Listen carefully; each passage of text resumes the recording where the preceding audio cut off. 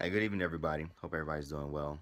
I'm going to make a quick video that deals with the subject of how to deal with failure, how to bounce back from failure. Um, when you guys are going through basic training, boot camp, AIT, A school, whatever branch you're joining, you're going to inevitably encounter some elements or some level of failure at some point. The important thing is to make sure that you don't allow that failure to deter you from pushing towards your goal of graduating basic training and becoming that soldier, that Marine, that airman, that sailor, that coastie that you are striving to be. And then when you go to your AIT, your A school, whatever your branch calls it, that you don't allow failure to derail you from attaining that MOS that you're striving to do. So for me, my experience with this really came in AIT. Um, I was originally supposed to be essentially as an IT guy for Intel, for the Intel side, and I was really looking forward to doing that.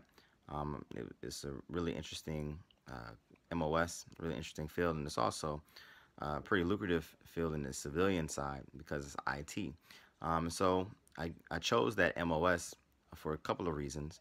Number one, the original MOS that I was interested in was not available at the time. Um, Secondly, like I said, it's a MOS that has a really high ceiling on the civilian side, and then thirdly, because it was a long AIT, it was 42 weeks long. My family, my wife and my daughter, could move out there with me, um, and I could live with them after I phased up. And so I went ahead and chose the MOS. And once I got to AIT after graduating basic training, I heard about how difficult it was.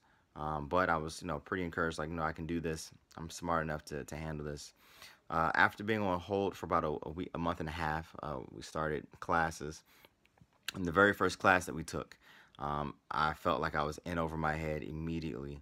I understood the concepts in part, but not completely. And so once we got to our first test, I understood how to solve some of the problems, but not all of them. And I got my test results back, and I failed it by one question. All I needed to do is get one question right, and I would have continued and I would have passed and continued on. But I failed it, and so they give you a second try a day later. So, well, yeah, I think it's about 2 days later actually. So the next morning you wake up early, you go for retraining and the whole nine, and then you take your test.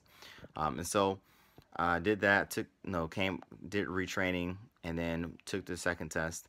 Um, I felt pretty good about the second test. I thought not that I aced it, but I felt like I did enough to pass it. And then lo and behold, I get the test back, and I failed it again by one question. So I was really feeling bad about it. I was feeling kind of embarrassed because there were a lot of people, before I left to go to the Army, there were a lot of people who were, kind of discouraging me from going because of reasons for, you know, I'm too old and other things.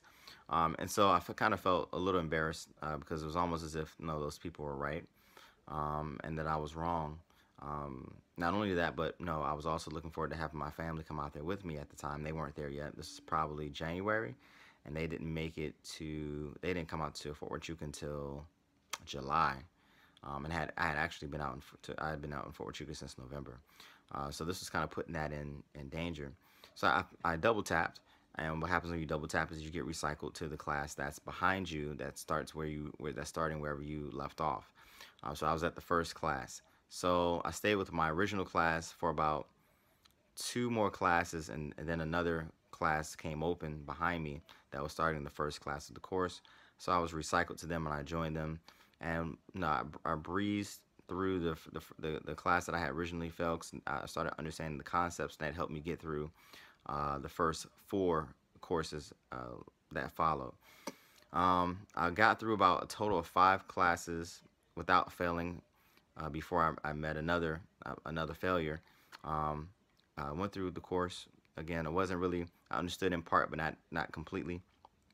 I failed the test twice. So that meant I had 2 double taps on my record, which is normally grounds for removal from the course totally. Uh, so I was able to put in a request for me to be allowed a second chance. It was approved after some wait time, and I started with another class. So it would have been my third class. Started with my third class at the point where I had failed.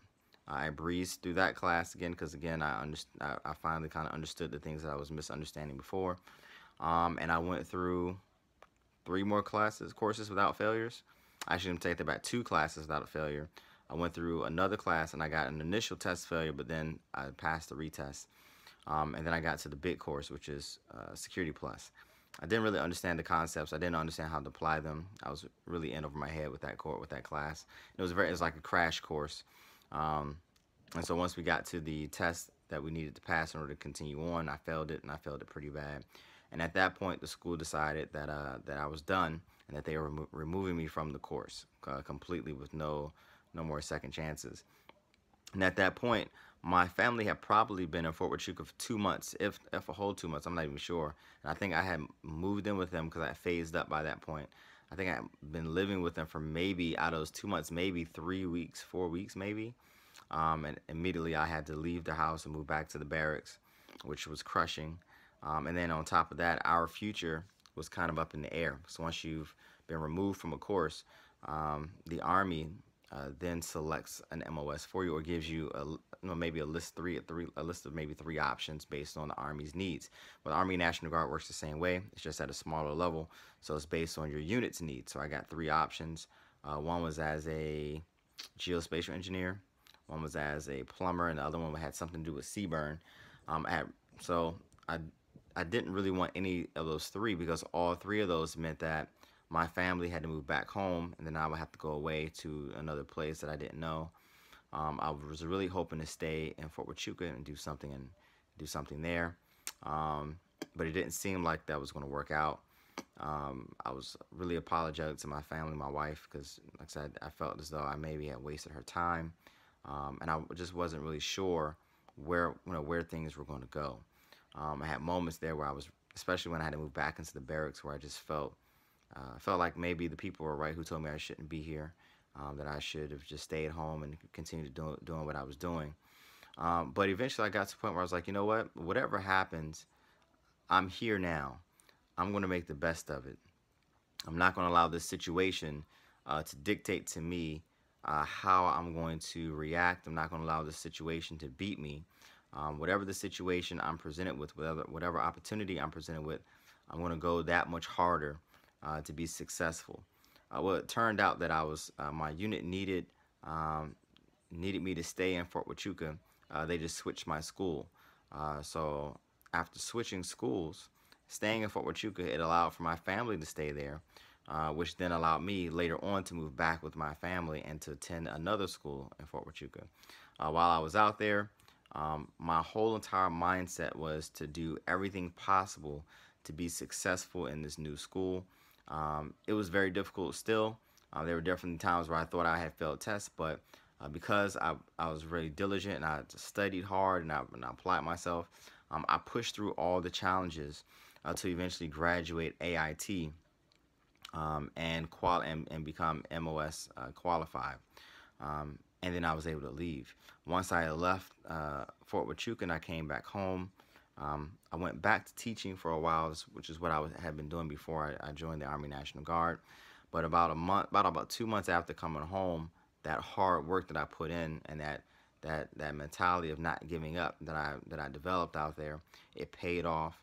I was offered 3 jobs, which really were very beneficial, and I've continued to grow in my career because of it. And so, before the night's out, I want to just encourage all of you that even in times of failure are really times of learning, and times of developing, times of self-reflecting and looking back to see what did I do that caused me to not be successful, what were the variables outside of my control that caused me to not be successful, and what are those things that I can control that I can make sure that I improve upon so that I'm successful down the road. Because again, failure is inevitable. Everyone fails. Everyone has to experience it, but everyone doesn't have to be defeated by it. Don't allow yourself to be defeated by your failures. Use your failures as lessons that help you get to successes. All right, everybody, take care. Talk to you all later. Good night.